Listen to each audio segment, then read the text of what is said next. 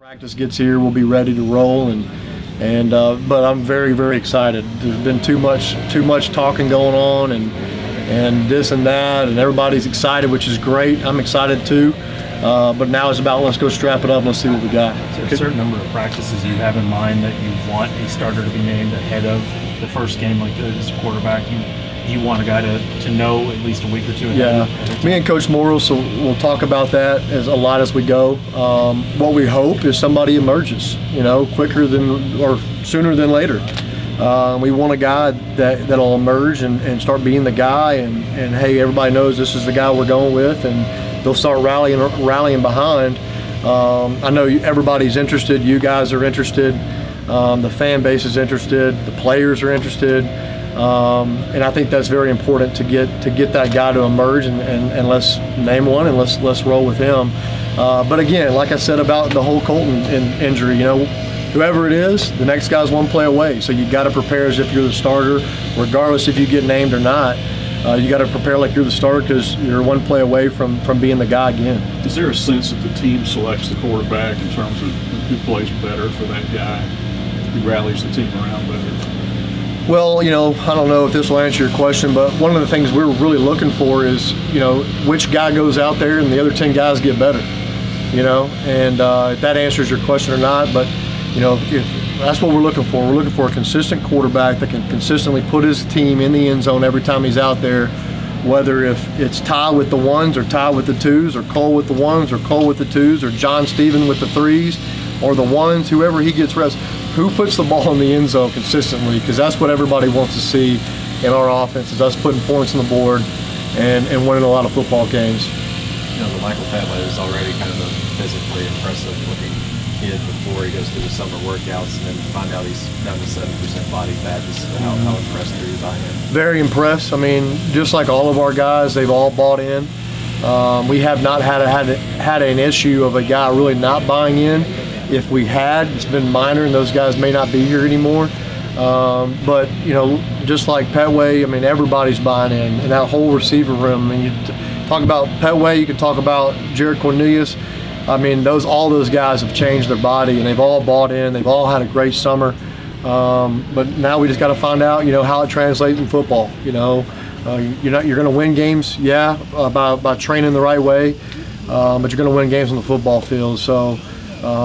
Let's see how it translates from this summer to fall camp, and hopefully he's ready to go, as well as our other receivers, because we're going to need all of them. Talking about quarterbacks and trying to figure that out, you got a lot of positions still to figure out. Consistency, how big is that? Maybe the first week or two of practice, figuring out who's going to be the consistent guy that you can put at each position. Yeah, it's all about that. And knowing our scheme. Like I said, we.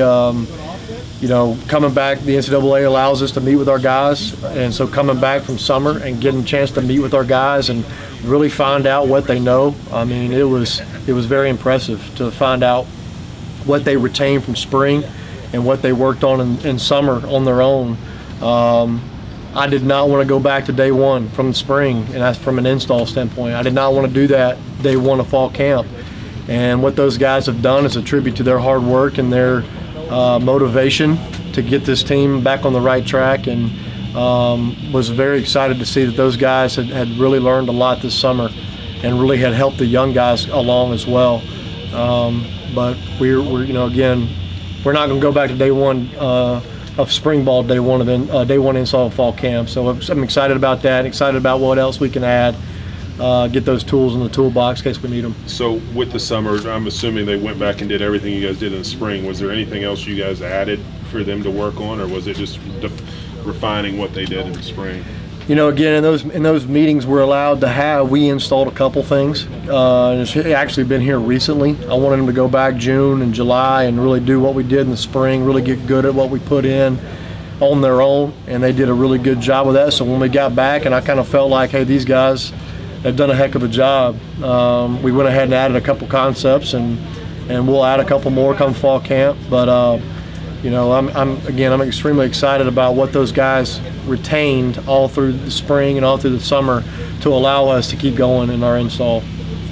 Thank you. So now, do you feel like you have a good idea of what the freshmen, John Steven and Connor, can do? I mean, or does that not come until a few practices in the fall game? Yeah, the NCAA won't allow us to go out and watch them, so I haven't seen them throw a football. And that's the hardest part now. I do know that they've been in the meeting room and learning, and I've been asking them questions about what they know, and they seem to have really picked up the offense fairly well. Coming in summer and missing 15 practices, and then actually going out there and doing it. I know Ty and Cole and Dalton and Jack, those older guys, were giving those younger guys a couple reps here and there to make sure when we got to fall camp they knew what they were doing. But we'll see. I literally have not seen Connor throw a football or John Stephen throw a football, and so when we go out there and pre-practice on day one on Friday, I'll get to actually see them throw a football, and so we'll see. I mean, I've obviously watched them on, their high school highlight tapes and all that kind of stuff. So we'll see how they do, and how they learn quickly the technique that I'm trying to teach them in footwork and different things like that.